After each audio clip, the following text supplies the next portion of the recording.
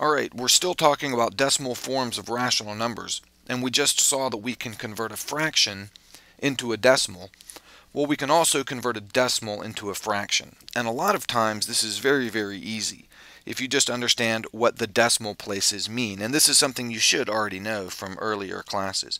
But if I have a number like this, 0.34915, you should understand that that 3 right there in the first digit after the decimal, that 3 means 3/10. And the 4 in the second place after the decimal, that means 4/100ths. And the 9 means 9/1000ths. And that 1 means 1/10,000th. And the 5 means 500,000ths, and so on. We could have as many digits past that as we needed. But each place after the decimal represents a specific fraction. And knowing that helps you convert any decimal number to a fraction. So if we just had this 0.3, that would be 3/10, because that's what that first decimal place after the decimal means. It means tenths. So 0.3 is 3/10. Pretty easy. If I had 0.29, that would be 29/100ths. If I had 0.417, that would be 417,000ths.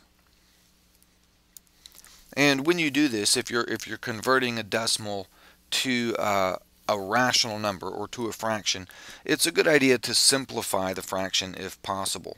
So look at this, 0.25, that's 25/100ths, but that's the same as 1/4. We can reduce that fraction all the way down to 1/4.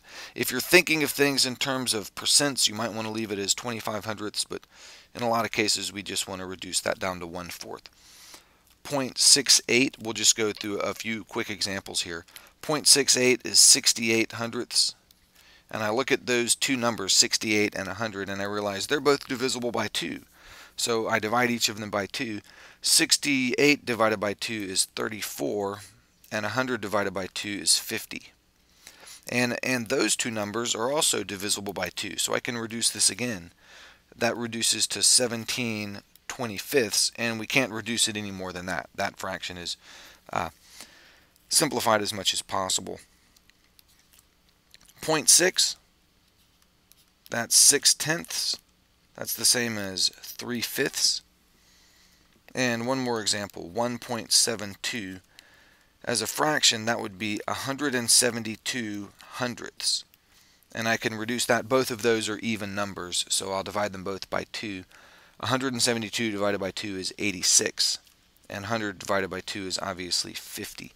And 86 over 50, both of those are even numbers. So I'll reduce it again. That reduces to 43/25, and we're done. So just some examples of converting decimals to rational numbers. What gets a little bit different is when we start converting repeating decimals to rational numbers, and we'll look at that next.